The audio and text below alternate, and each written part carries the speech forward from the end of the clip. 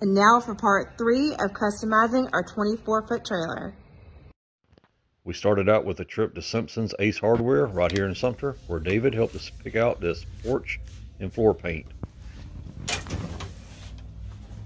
We picked black chiffon, which took a whole lot of pigment to get to the right color.